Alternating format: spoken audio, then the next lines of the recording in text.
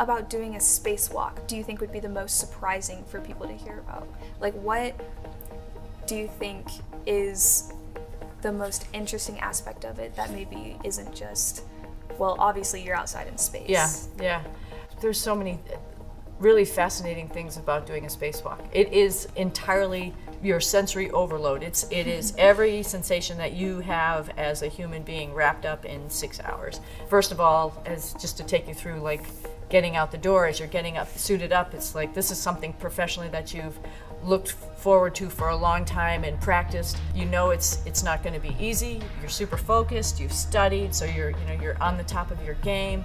And you go out the door and move your way over to where you're supposed to go to work, and then the sun starts to come up and you see the planet right below you. I mean, you have total control of that, of where you're looking, and it's a little shocking and somewhat a little scary. It makes you sort of hold on a little bit for a second, but double check your tethers, make sure you're okay. Okay, my heartbeat just went down, I'm okay. Now the sun's up, so I'm getting a little bit hot because I'm working a whole lot, and then the sun starts to go down 45 minutes later. Oh man, now I'm getting super cold and I'm starting to get hungry because I'm out there for a couple hours. In the middle of it, you're having a conversation with the folks on the ground, so it's tying you right back to Earth. On my first spacewalk, we were up hanging out at the solar array, and we happened to fly over Canada, and the northern lights were below you. It's like, holy moly, that's amazing. That was compelling, left an impact on me because it reminded me that there's so much out there in space that's going on that we have absolutely no control of.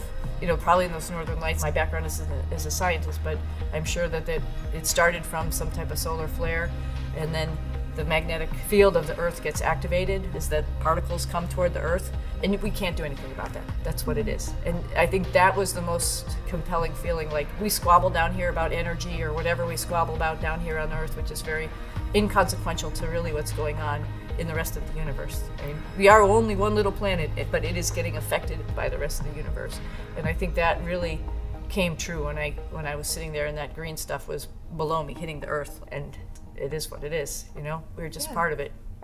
So it's like all of that, and then at the end of it, you're like, wait a minute, tick-tock, you know, like, we have to get back in the house, right? So you have to go back, you know, then your brain starts to tick again. Did it get everything done? Where's all my equipment? Where's my buddy? Where's my partner? Make sure all of that, you know, sort of like survival skills, I think, at the end, this sort of tick in, you know, come to play. And every now and then it dawns on you that, like, hey, I'm in a very dangerous place, actually. The main goal of this spacewalk is actually to go outside and come back in, both of you. And I think it finally, at some point in time, that kicks in. So we practice all this on Earth, but there's always something that you don't anticipate. Either it's too hot or too cold for a piece of metal to work correctly. You might have to wait, and so there's a lot of highs that you got something done really quick and fast and you were successful. A lot of lows of, like, I'm working as hard as I can and I can't get this done, and maybe you have to alter the plan and call your buddy in to help you out. So it is really a huge spectrum. What is it like, or what does it feel like to see the outside of the ISS so close, knowing it's just like controlled falling just through space?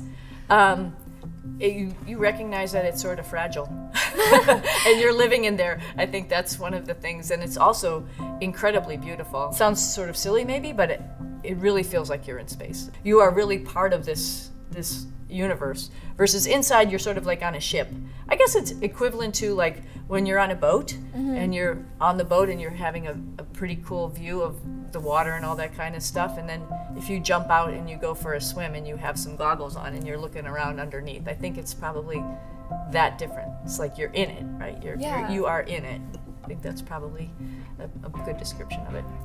I had the opportunity to be on the top of P6 when we had a solar array sticking up, and then look down at it, and it was super cool.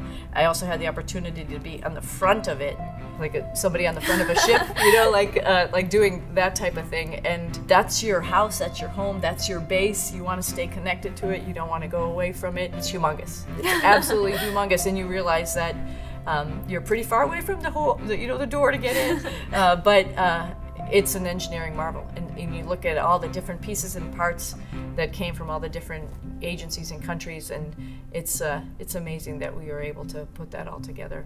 So it's humbling, super humbling, because you know you're just one guy out there. Hopefully you're not making a mess of it and making a mistake, and all the work of all those people, I mean, it's culminated into that amazing laboratory. It makes you stop for a minute.